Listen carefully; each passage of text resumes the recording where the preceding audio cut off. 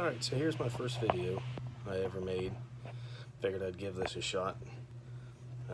The problem we have today is I have an old vintage record player where the idler wheel is not making good enough contact with the motor. There's lots of other ones out there about soaking them overnight and things like that, and those probably work much longer than this solution will be, but this is a 5-minute solution in case you really want to get that record player going, and I really don't know how long it'll last.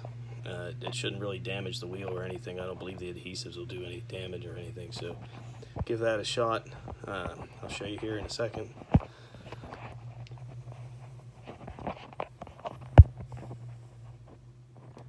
Okay, so here we have the idler wheel. It's already out of the turntable, and as you can see, I've already done a little bit of work with it, but we're going to just take some simple electrical tape and we're going to get it as smooth as we can around this edge here, and we're going to put 1 or 2 more layers back on again because this one wasn't quite enough yet, and I would say play with it just a couple layers at a time.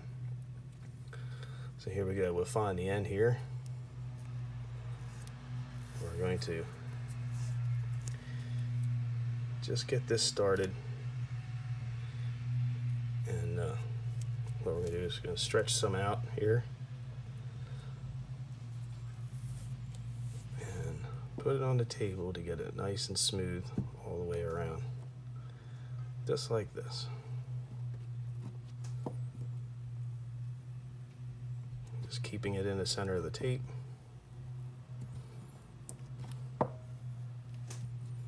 Here's one time.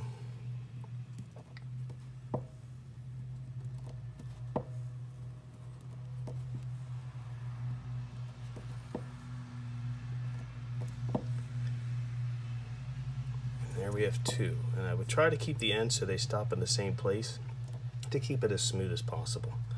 And then once that's done, then we're going to just take a knife here and we're going to cut that off so it's as straight as possible, without cutting my finger, hopefully.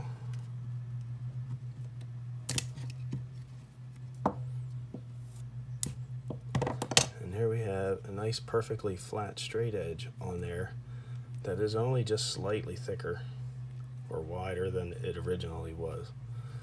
And then now we'll just get ready to take that in after we smooth down the sides here as best we can,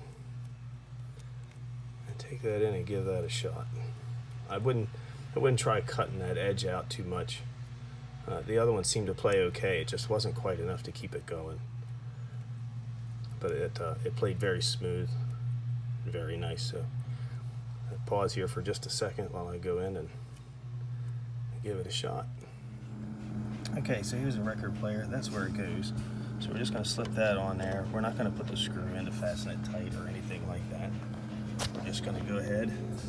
Sorry about my fingers there. And slip this turntable on. Also known as the platter, I guess they call it. Get our record in here. And turn this puppy on.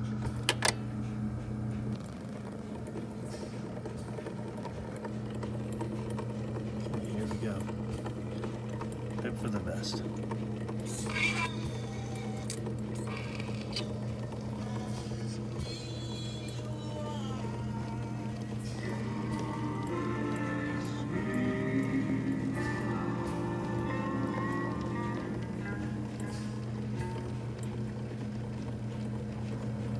Let's pick another track here quick.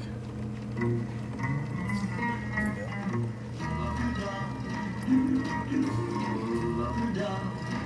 Alright, playing perfectly.